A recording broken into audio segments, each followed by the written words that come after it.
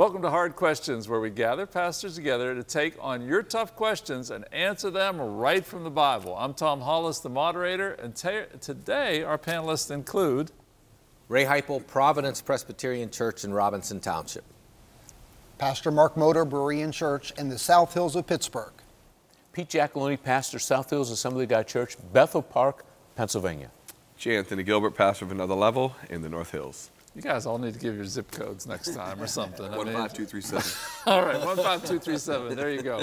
Well, today on Hard Questions, we are talking about evil, we're talking about guidance, and we're talking about fear in our lives. Interesting. Let's start with this. One viewer wrote in to ask, should Christians put on the armor of God each morning? If so, how do pastors put on the armor of God? Pastor Jay. Don't you got an answer for that too? I do, one leg at a time. Just like the rest of us, right? Yeah, yeah. And that's, I mean, really, I don't think it's like pastors are different from others. Maybe pastors may have more of a priority and make sure they need to do it because of the mantle and stuff that they carry, but everybody needs to do it. Yeah, I think it's, in my opinion, putting on the armor of God is your devotional time in the morning. It's getting your mind right. It's getting into the Spirit. It's spending time with prayer, which I fear far too many Christians don't do enough of. We don't take the time. Let me backtrack. Far too many pastors don't pray. What is that? What's the statistic class? Less than 5 minutes a day that pastors usually pray. Well, basically, you got a sock on.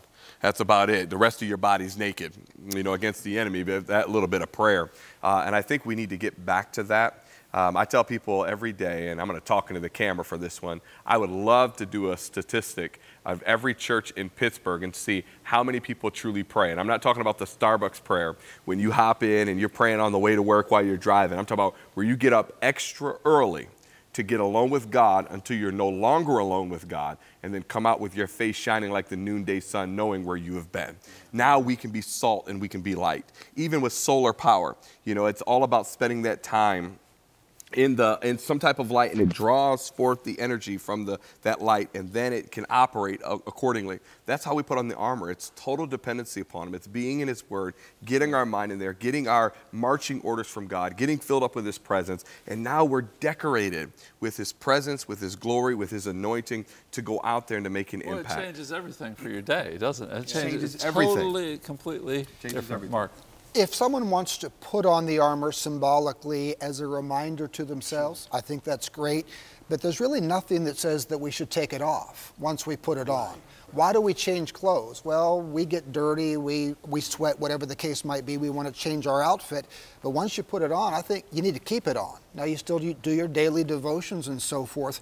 But the other thing, there are those times when you have a crisis or a situation where you may have to grab the sword. But as far as the rest of the armor, I think it's something we need to continue to walk on or walk in every day. Just keep that armor on. I know before going out the door, Elaine and I will usually hug in the kitchen, and we'll pray together. And we do exactly what we're saying. We put, I'll say, Father, we put on the helmet of salvation, the breastplate of righteousness, loins girded with truth, feet shod with the preparation of the gospel of peace, the shield of faith to withstand every fiery dart of the enemy. And Father, we take the sword. It's our declaration of that day. And I agree with you, Mark. It's something that we never take off, that we put on that armor, we keep it on.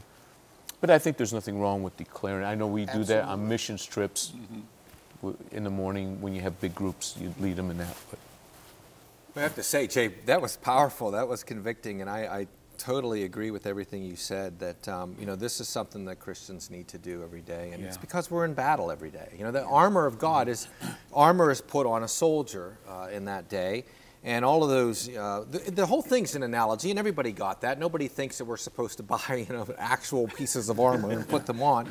But it's a reminder, number one, that we're in a war, right? And every day we wake up, we're in that war. Just as you have to get dressed every day you have to get your mind, you know, in tune with God. And you know what you said was so powerful, Jay, that we need to do that, and that God Himself provides all the armor, right? I mean, that's crucial. There's nothing I have. Only thing I can bring to the battlefield of Satan is a target, and an easy one at that. But with God, you know, and the way in which we do it, as you said, Jay, in the Word, in prayer, you know, then I am able to resist him. I am able to resist the evil one who will flee if I do so. You know, it's interesting, isn't it? I mean, church is vitally important. I mean, you're all pastors here, but that day-to-day is even more important. That day-to-day walk with the Lord. Great answers, guys. Well, let's go to the next one. How do you recognize the guidance of the Holy Spirit versus your own will, you know, your own voice? Pastor Mark. Great question, and if we're honest, I think we all deal with that. John 4 says that God is a spirit, or the Greek God is spirit, and the Bible says the spirit of man is the candle or the lamp of the Lord, so he enlightens us within our spirit. Now, our minds can be, God can minister and we can hear some things, but the mind can be listen to the world, the devil, all sorts of things. So what I like to do is spend time in the Scripture, spend time in prayer, and as things come, say, Lord, is this just my mind or is this you speaking in my spirit? And I will say this, some people think if it's in your mind it's wrong, but you know, God gives us common sense for a reason. We don't throw out common sense unless something goes against the Scripture. And there are those times where our mind says one thing, but we know in our heart or according to the Word we need to go in a different direction. But to me the big key is get quiet, say, Lord, show me, is this just mental thinking or are you speaking in my heart? And He'll show us that as we wait on Him. And you know, when you said get quiet, Mark, my immediate thought is, in the Scripture it says, you'll hear within you a still small voice saying, this is the way, walk ye in it. And when you hear that still small voice, I also believe that God will always back that up with Scripture. Sure. So I think those two key components are very important. His voice is in stillness, and He's not going to be yelling and screaming at you, and then again, He'll confirm it with His Word. Yeah, yeah. So, Ray.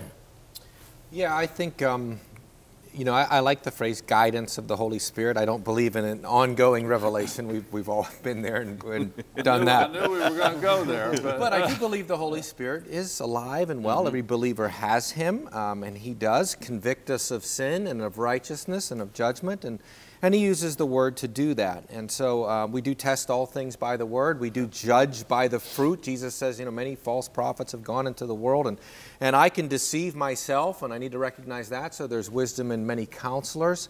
But a lot of this, I think, I mean, I'm just sort of reading between the lines, but I think some of this gets to how do I know God's will? People do that all the time. Well, how do I know what God's will is? And I think God's will is that you be holy and that you obey Him. And apart from that, I don't think, you know, that it is somehow your duty to figure out what city to live in or what car to drive. Or, you know, I've heard people say, well, if I feel like I'm supposed to take this exit, how do I know that it's God? You know, that's kind of madness in my opinion. I mean, you are free to live the Christian life. God gives you His commandments. Live the Christian life. Whether you're a butcher, baker, or candlestick maker, if you're serving Christ, you can glorify Him. This getting caught up in, I'm going to miss God's will, you're not going to miss God's will because He's sovereign.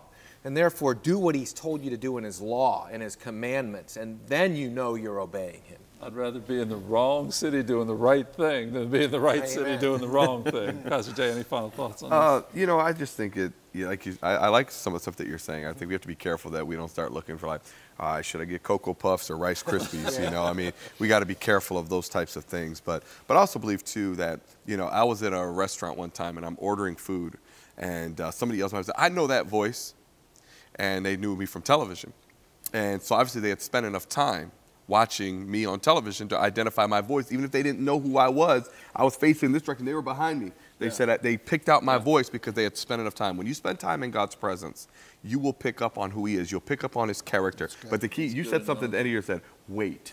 You have to wait long enough in prayer to identify Him. And I like what you said about Elijah. You know, there was the earthquake, there was the fire, then there was the wind. So a lot of times people try to decipher that and say, is that the Lord? Is that the Lord? He said, but the Lord wasn't in any of that. But then the still small voice. Will we wait through those things before we get to that point? And that's when we find out who His voice is. That's so good. All this is so good. Obviously, stay in the Word of God. And when you hear that voice, recognize that it's usually a different sound than your own voice. It's don't be telling yourself to do things in your own voice, but trust and rely on the leading of the Holy Spirit. Well, we're going to take a quick break. We'll be back in 60 seconds, and then we'll ask, how does God define evil?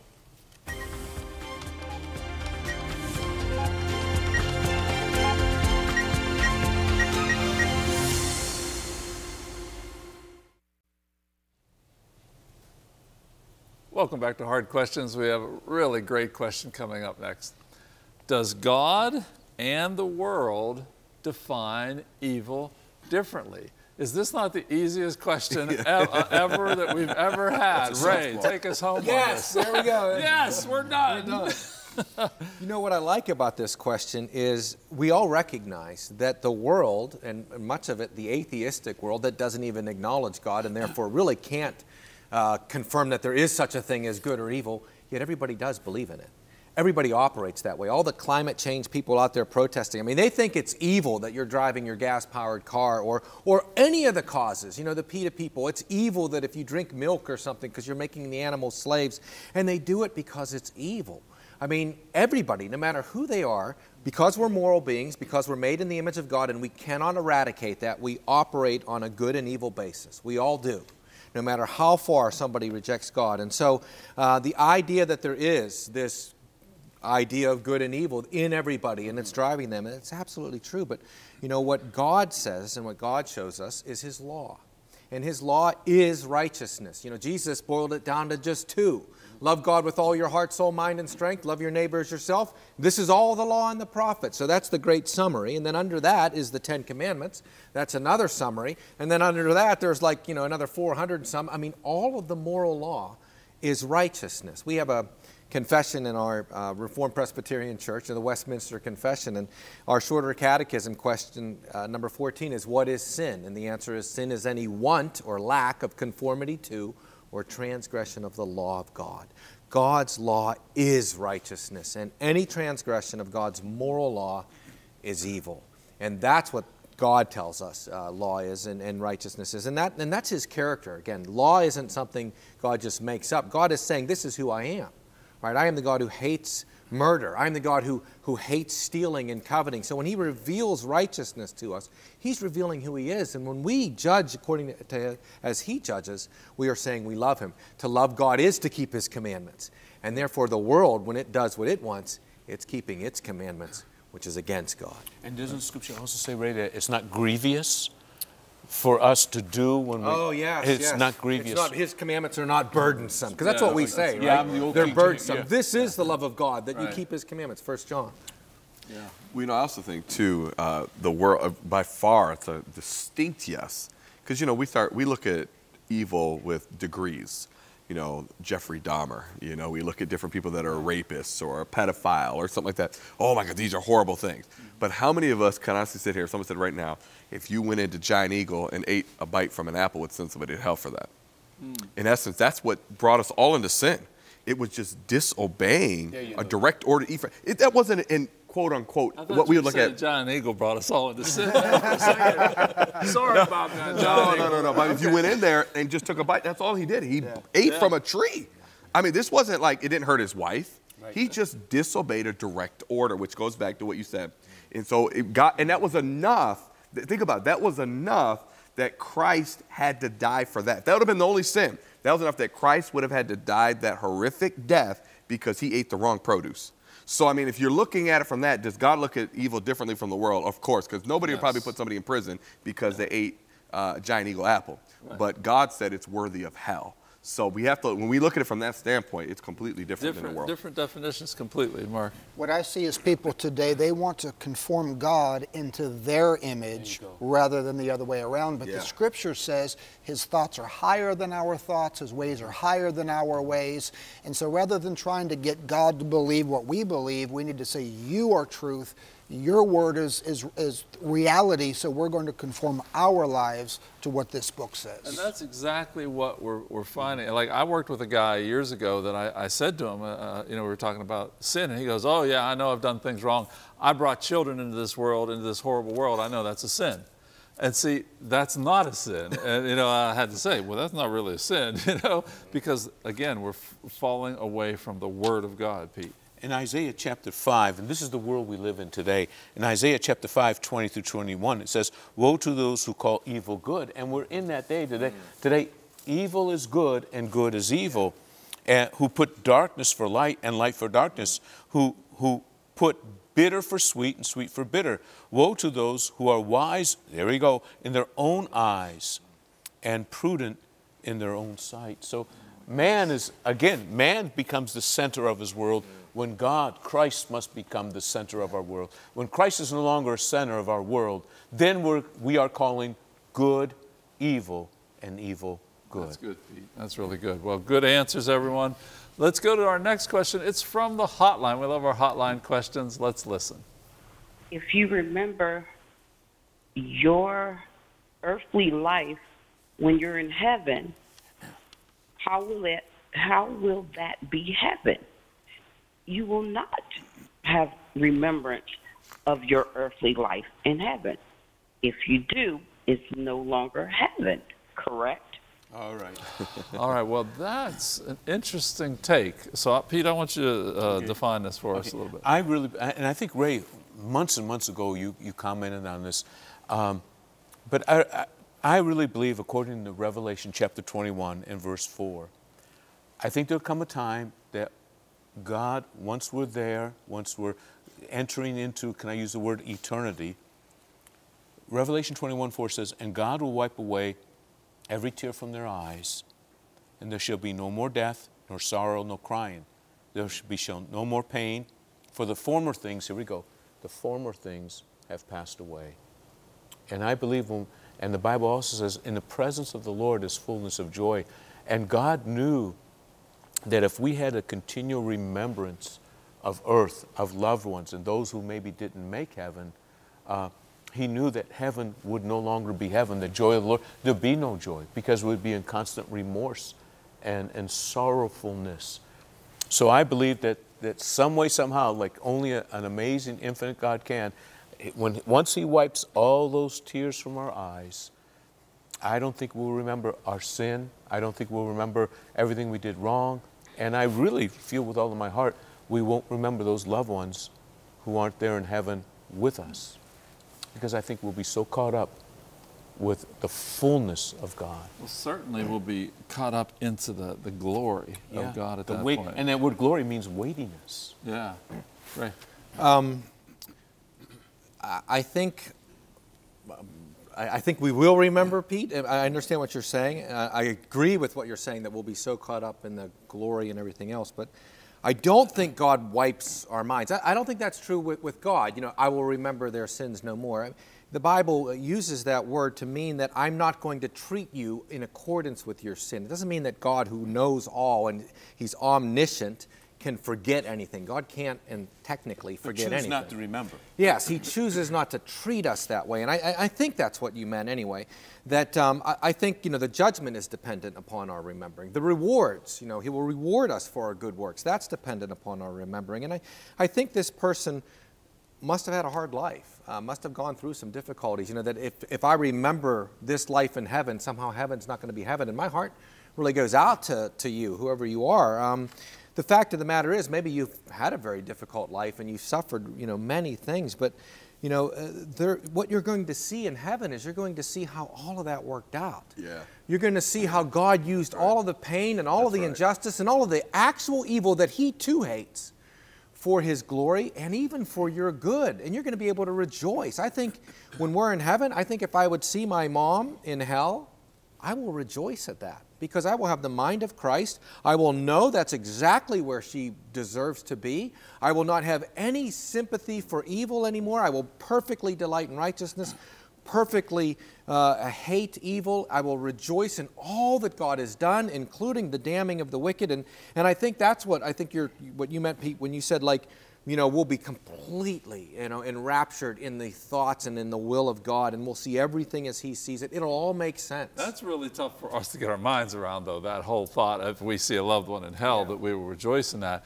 But that is exactly how God is. He sees, he knows everything, and yet is still completely joyful. You got a take on this? Yeah, real quick on that part there, I believe that just as we'll be perfected, everything evil will be removed out, and everything that is like Christ will be there. If we had loved ones that went to hell, everything that could be redeemable. You won't see your mom down there. Not the mom that held you and rocked you. That person's gone. That will all be removed. They will be completely demonic. Nothing redeemable about them. They will become the perfect, fulfilled child of Satan. That's what they'll be. So you're not looking down saying, oh, wow, that's mama down there. You ain't going to recognize mama. Everything good in them was from God, and God has removed it now. Removed it all. Wow. Okay, interesting question. Very good discussion. We're going to take a quick break, but when we're back in 60 seconds, we're going to take on our hotline question of the week.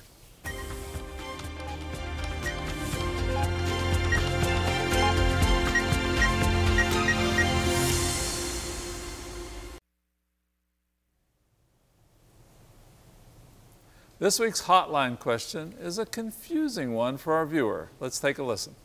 I'm calling up to ask who is Melchizedek? Who was he? King of righteousness. Thank you.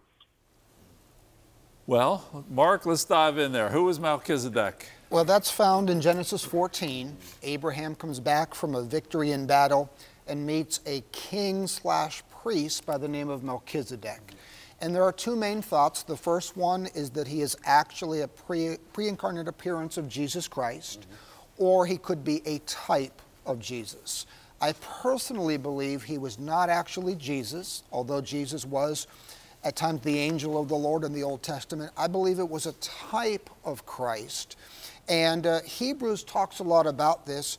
And one passage in Hebrews 7:3 says that Melchizedek was without father or mother or genealogy, without beginning of days or end of life. And so people say, see, that was Jesus. But then the rest of that says, like the Son of God, or another translation, resembling the Son of God. So my personal perspective is that it was a type of Jesus. I do think it is interesting he offers bread and wine in that passage, which could be a symbol of communion. If someone sees it differently, that's fine. It's not a heaven or hell issue, but to me, it is a picture of Jesus. And remember what Jesus said. He said, Abraham saw me. Before Abraham was, I am, and he saw me and rejoiced in my day. So I think he saw a picture in this example of Jesus. Later on, he actually saw the Lord in Genesis 18. Okay. Any other thoughts on Melchizedek? I know the ancient Jewish view was that it was Shem, the son of Noah, because it's about that time, and Shem would have been a couple of hundred years old, and he would have been a believer in Jerusalem. I don't subscribe to that. I think Mark answered the question well. Many do, especially in my circles, believe it's the pre-incarnate Christ, and he doesn't have genealogy, but that could just speak to the fact that in the Scripture he doesn't have a genealogy. He clearly is a type that Christ fulfills perfectly, because he is a priest after the order of Melchizedek. And all that, I think, must mean, all that needs to mean, if I could say it that way, is that in the Scriptures nobody appoints Melchizedek priest. He just is priest, and nobody gives him a genealogy. He just has no genealogy. And literally that's true of Christ. He is our eternal high priest. He has no genealogy because he is the Ancient of Days in his divine nature. And so I think that's the real picture. He's the King of righteousness, Melchizedek, King of righteousness, but he's also the King of peace. It says King of Salem, and isn't that Jesus? Righteousness and peace have kissed each other. The fact that he's holy and just, he's going to punish sin, and yet we're not consumed because of his sacrifice. He's made peace with us and God, and so we have his righteousness and we get his peace. And I think that's the ultimate message of Melchizedek, that Christ is the one who is our righteousness, who is our peace. I just have a question to ask you guys. You had mentioned a vision or a pre-incarnate of the pre-incarnate Christ, a Christophany, I think it's called, or a theophany. What is that, and where else is that? Is there another example? I mean, I'm just dropping this on you. Is there another example of that in the Old Testament? I mean, there are several. Jacob wrestling with the angel because he calls him the Lord. The angel that appears to Samson's parents, why do you ask my name, seeing that it is beautiful? Many places where the angel himself is an angel, but then he's worshipped, or he is also the Lord. Not like a regular angel that would not accept worship. Because the word angel just means messenger, and so that sometimes God himself in some way appears in a messenger. And then he receives worship, and so many theologians have said, well, that is a pre-incarnate Christ. That's Christ before the incarnation, appearing to men in the guise of a human being, and I mean it's certainly a legitimate understanding, in my opinion. Yeah. Any other points? Any other thoughts here? We good? I'm good. You're good. We'll just stand right there. Yeah. All right. Well, we like to end the program with a scripture, and today we go to Psalms, where it says, Lord, you have heard the desire of the humble.